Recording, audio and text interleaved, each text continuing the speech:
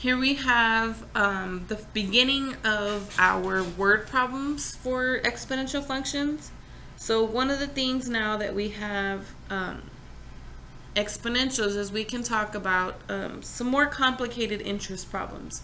So before we always had the interest problem where you had PRT.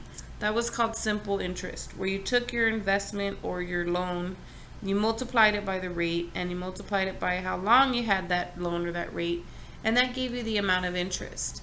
And if you wanted to know the total amount, which they used as an A, then you would basically just take what the loan was or what you invested and add the amount of interest, right? That was simple interest. Now what we get into is what's called compound interest. So that means that they don't just calculate the interest once throughout the life of the deposit or the loan. Here they're compounding the amount of interest multiple times within a year, not just once per year. Okay, and so that's where this number n comes into play, because n is actually the number of times per year that this interest is being computed and either added to your balance for your loan or added to your bank account for your deposit, right?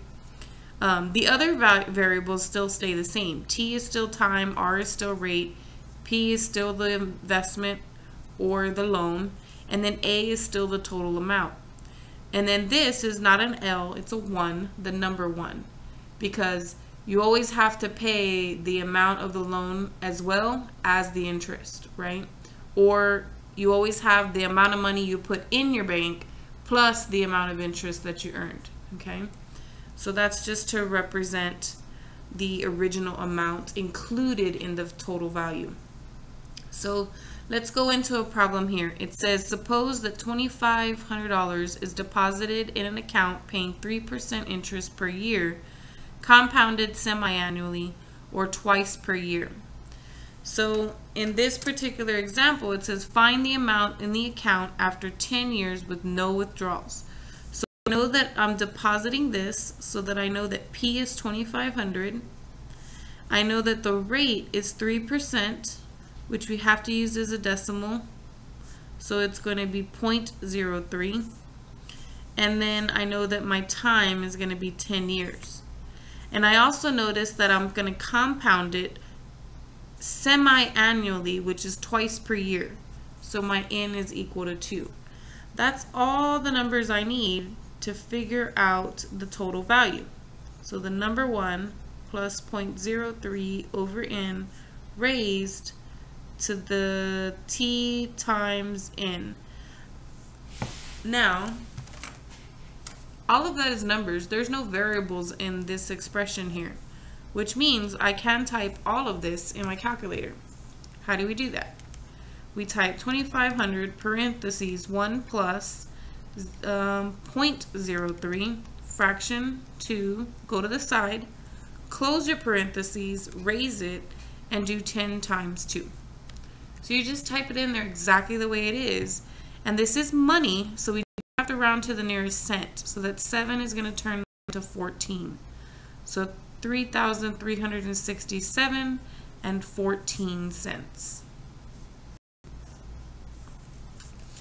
Now, how much interest is earned over the 10-year period? So they just want to know the interest, right? Not the total amount. So what you have to do is you have to take the total and subtract the principal, which means I have to take A and subtract the P, and that's how I will figure out what the interest is. So I'm going to take 3,367.14, and I'm going to take out what was originally deposited. Since I already have 3,367.14 minus 2,500, I get 86.714. So that's how much interest was made off of that 2,500 deposit 10 years ago. Now, we're going to get into another example. Let's see what this one looks like. So it says, what amount deposited today, okay, which is your P, okay, so what amount deposited today, so I don't know the P is unknown, at a 2% rate, so rate equals 2.4%, which is the same as 0.024, compounded annually, which means N equals only 1 per year, and then will give me this amount of money. So that's the total amount at the end of everything, and my time is 8 years. So let's plug it in. I have A, which is 15,000, equal P is unknown, 1 plus R over N raised to the T times N. Now, this whole thing is not numbers, so I can't put the whole thing in my calculator, but this part is certainly all numbers. So I can put all of that in my calculator.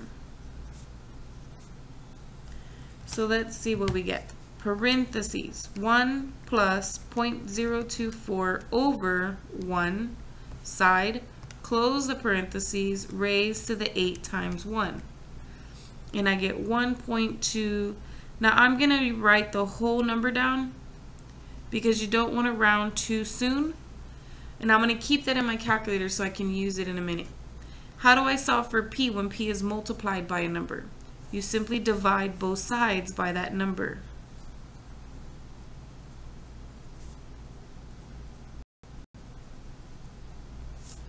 And so then I'll have P equals, and over here I'm going to do 15,000, divided by, and I'm going to put this answer in there. So second, and then answer.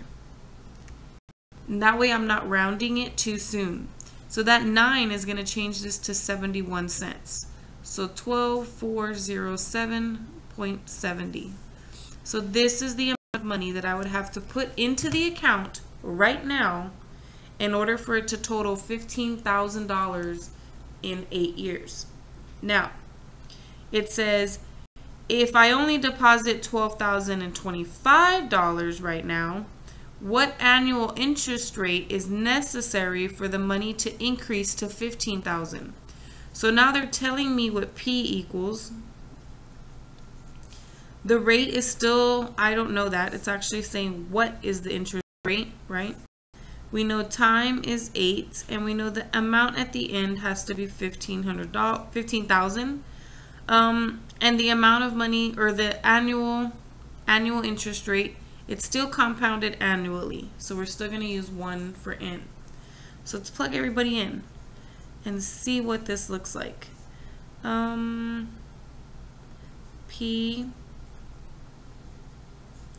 1 plus R, which is, we don't know, I'm going to leave it as R, over N, and then raised to the N, or T times N. So we get 15,000, and then we get 1 plus just R, and then to the power 8. And so how do you solve this? You have to get rid of the coefficient first before you can get rid of the power. So we're going to have to divide both sides by 1225.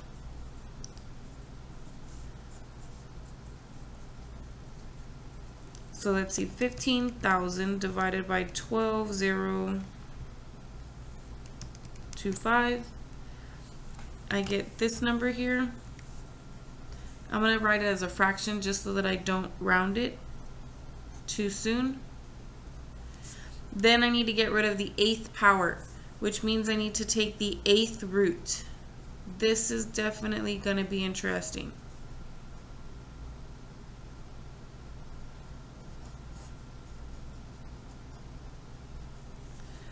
Okay, whenever you take an even root, you're automatically going to get plus or minus. So this is going to cancel, and I'm going to get 1 plus R by itself. Over here, I'm going to get plus or minus, and then I have to take the 8th root of that. You can do that in your calculator. It's actually this button right here above the, it's the green part above the exponent button. So if I type in the index that I want, 8, and then I type in second in that button right there, it's going to put the 8. Notice how the 8 went from a big 8 to a little tiny index. And then inside I can write 600 over 481. And so I'm going to write that whole number down. And I'm going to leave it in my calculator, okay? Now, the easy one to do is 1.028018125 equal to 1 plus r, and negative 1.028018125 equal to 1 plus r. The easy one to do is to subtract 1. You don't need to do that in your calculator. If I subtract 1, I'm going to end up with 0.28018125 and so on. Okay? Over here is harder. When I subtract 1, I'm actually going to end up with negative 2.028018125. Now, does that make sense for a rate? No. Your rate cannot have a negative value. That means, well, actually that means your numbers would be decreasing. Okay? And it's not, because if I started off with this amount and it rate to 15,000, then my values were not decreasing, they were increasing. So I shouldn't be getting this negative rate here. This one doesn't make sense. It has to be the positive rate. Now, this is a decimal number. This is not a percentage. Normally with the rates, they want it in a percentage, and they normally want the percentage rounded to the 10th place. So first, let's convert it into a percentage. So that's 28.01825%. And then, oh, I missed a 0. That's the problem. I should have 0.028. There we go. So when I move the decimal over twice, going to be 2.8018125. There we go. And then now if I round this to the tenths, the 0 is not going to change that. So it's approximately 2.8%. So notice it's a little tiny bit more than the 2.4% to make 12,407 go to 15,000. Here I have about $400 less, and my percentage went up a little bit. And it has to in order for it to give me that same value. Okay, so now we're going to talk about the development of E. Okay, so if you just look at the exponential expression 1 plus 1 over n to the power n, and you plug this in for 1. So let me put that in there. Parentheses 1 plus 1 over, I'm going to use x, and then close it, raised to the power x. I'm going to ignore the first value because I have no idea what x was last in my calculator. But now what I'm going to do is I'm going to plug in all of these values for x, or for n.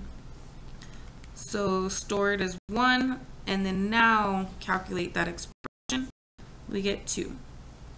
Then 2 stores x, and I'm going to go plug it into that expression, and I get decimal 2.25.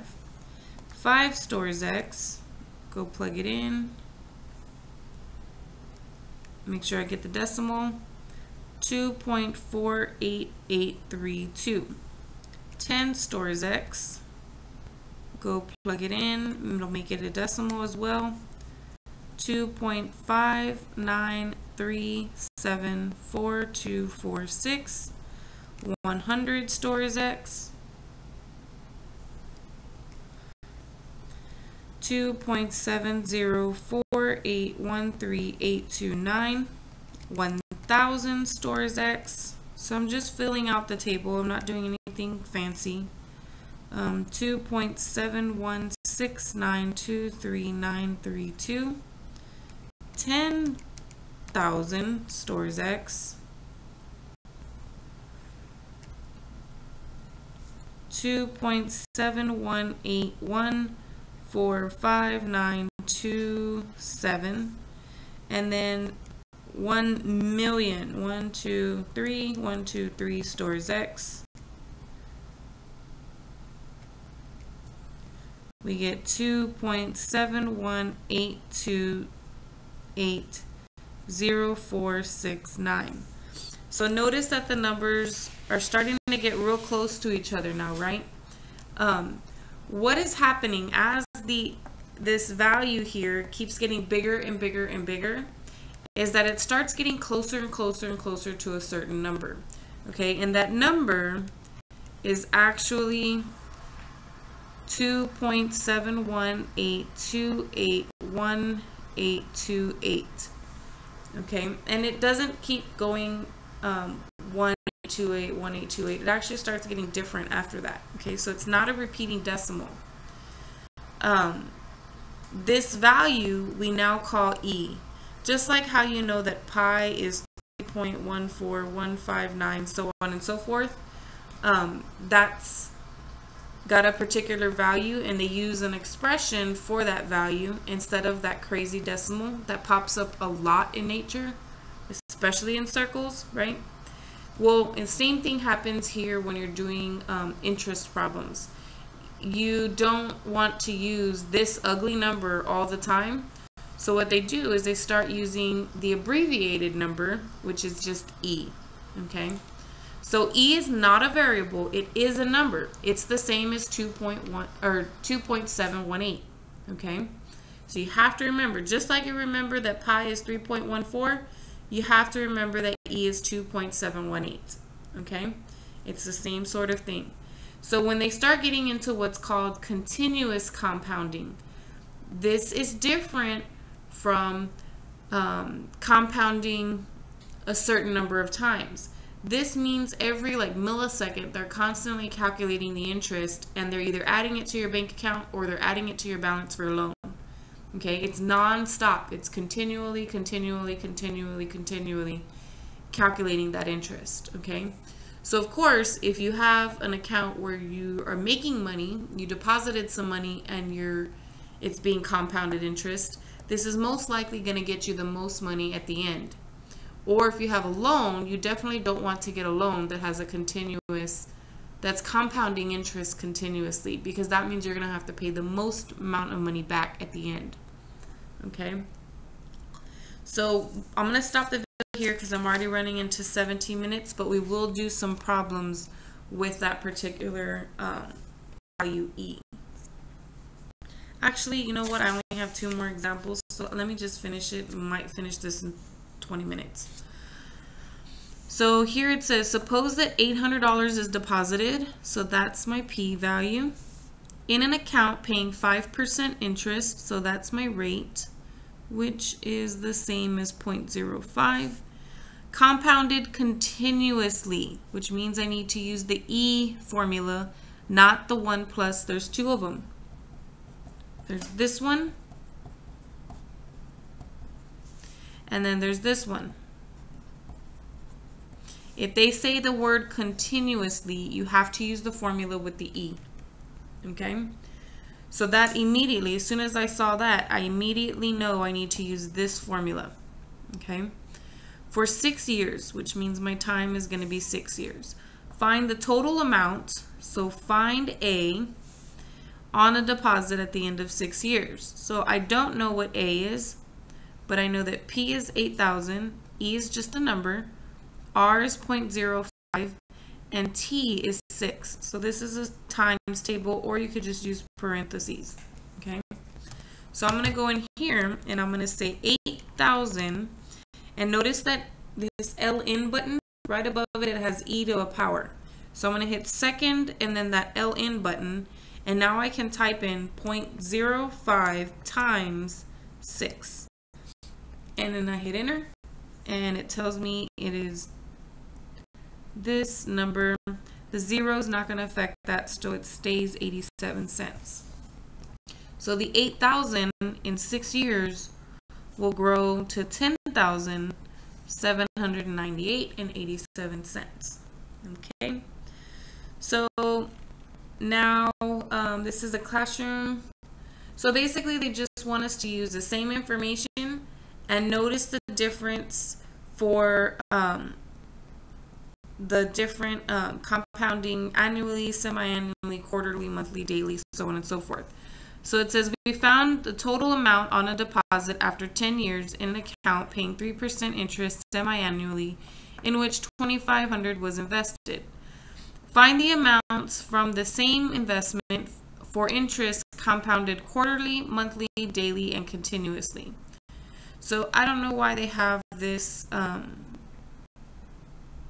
here, because P is 25. So I'm just going to erase this and erase this. I don't know what those things are there for. But we're going to use, now remember, continuously means to use this formula. All of these mean to use this formula. Okay. Now annually means my in value is going to equal 1. Semi-annually means twice per year. Quarterly means 4. Monthly means 12. And daily, depending on what book you're using, it could be 360, which is the one I think our book uses. But if not, it could be 364 or it could be 365. It all just depends on the book. If you get one that says daily, I would click on view an example and see what number they're using for in. That way, when you go back to your problem, you're using the correct in. You know which one of these to use, okay? Because it does matter. It will change it just a little bit. I'm going to use 360 because I believe that's the one that we use in this textbook. So what we're going to do is we're going to use P is the 2,500. We're using T is 10 and R is 3%, which is the same as 0.03. So we're going to have our A value is going to be 2,500, 1 plus 0.03 over 1, and then 10 times 1. If I plug in this one, it's all the same values, except for N is now 2. And this one again, same formula, but N is now 4.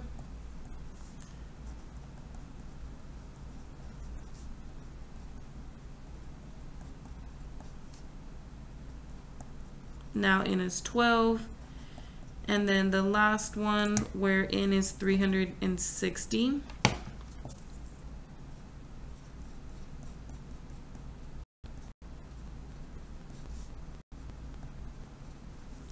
And then finally the continuously, which is 2,500 E and then 0.03 times 10. I'll use the parentheses instead of a dot. And so I'm just going to plug every single one of these in my calculator and see what I get here. So 2,500 parentheses 1 plus 0.03 over 1 parentheses raised to the 10 times 1. And I get 3359.79. Now I'm going to go back and I'm going to change the 1 down here and the 1 up there to 2's. So a 2 there and a 2 there. And we get 3367.14. Then I'm going to do the same thing. I'm going to change them to a 4.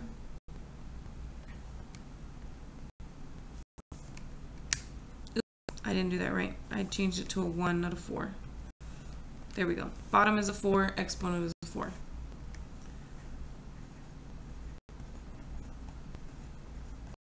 Then again, and I'm going to change the 4 to a 12.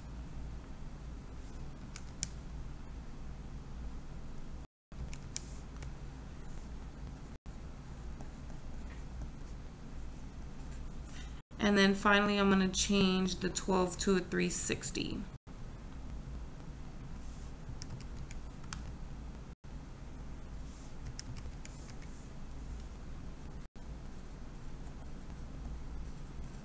So you notice that the more times that it's compounded per year, the more money that I'm getting at the end of the year, or the more money that I'm having to pay back at the end of the loan, right?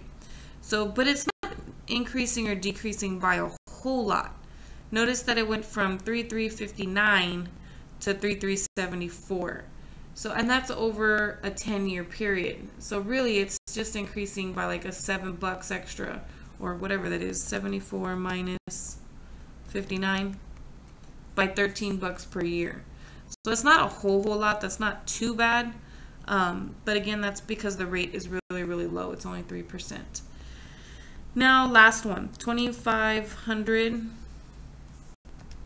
And then e to the power 0.03 times 10. And I get 3374.65. So notice that if they're doing it every day, it's not that much different as if they're doing it every millisecond. It's only a 5-cent difference in 10 years. Okay, so if they tell you, oh, it's not compounded continuously, this loan is only compounded daily, that's still a lot. Okay, that's still going to be pretty much the same thing. Okay, that is the end of this section. I know it's a pretty long video. I apologize for that, but I couldn't find a cutting point. And since there was only these 2 examples left, I didn't want to chop it off and do it like a 5-minute video. So that is the end of 4.3 or 4.2, and we'll get into 4.3 next.